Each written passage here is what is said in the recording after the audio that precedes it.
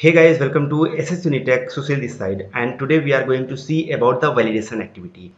So before going forward, if you haven't watched the last video of this video series, so I would strongly recommend to watch that video where you can understand about the until activity.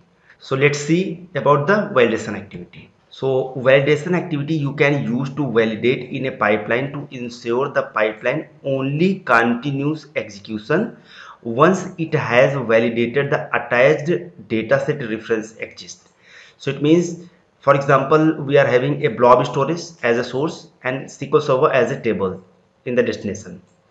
So we want to load from source to destination, and in the source we are getting the file on every 30 minutes. So it may be on 30 minutes or 31 or 32. It will be little bit delay on that. So without fixing the time of the execution, we can use the validation activity. So it will be going to check whether source file is available there or not. If source file is available, then it will be loading the data into the destination. If source file is not there, then it will be waiting for the specified time that we will be specifying in the later of this video. So it will be waiting for that time, and after that it will be checking again dataset is there or not. If dataset is there, then it will be continue to load into the table. If not, then it will be waiting, and after some time it will be checking again. So let's quickly go and we'll see the requirement, and after that we'll see quickly about the until activity that we have seen in the last video. So first of all, this is our input blob storage container. So under this container we are having this employee file. So as of now we can see employee file is there.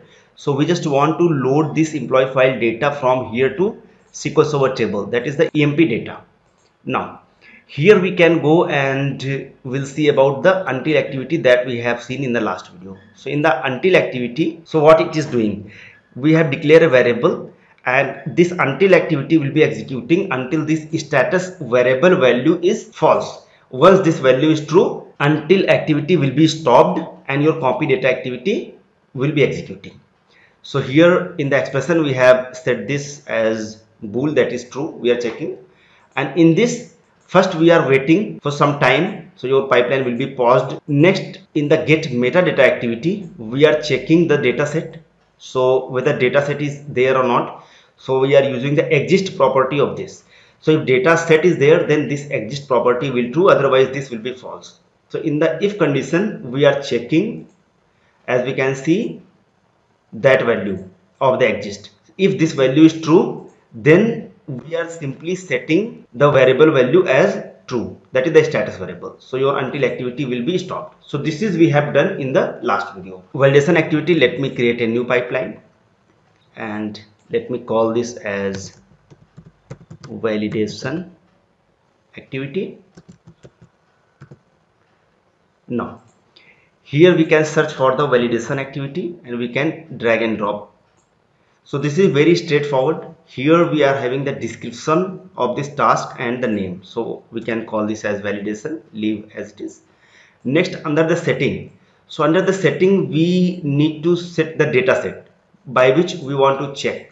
So we have already created the data set in the last video, so I am going to use the same. So that is the until activity. Let me open it and quickly show you that. So if you can see the link service, then this is pointing to SSU testing, which is the storage account, that is SSU testing, and under that we have this input. So this is the input location, and then after emp.txt file. So this is the data set. Next, here we can see the timeout. So timeout is very large, and as per your requirement you can set that. Next, the sleep. So it will be checking every 10 seconds. So your validation will be stopped for 10 seconds, and again it is checking whether the file is there or not. If file is there, then it will proceed. If not, then it will wait again 10 seconds and then will be checking again. So this is the only thing that you need to do. Next, we can simply use the copy data activity to load the data. So we can simply connect with this, and in this source we can use the same data set, that is the until activity. That's it. Go to the sync. We have already created the sync connection in the last video, so I am going to use the same.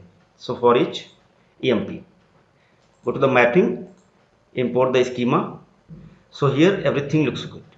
So that's it, we can execute and we'll see. So in the first attempt this will be executed successfully and will be loading the data because the employee file is there, that you can see employee.txt.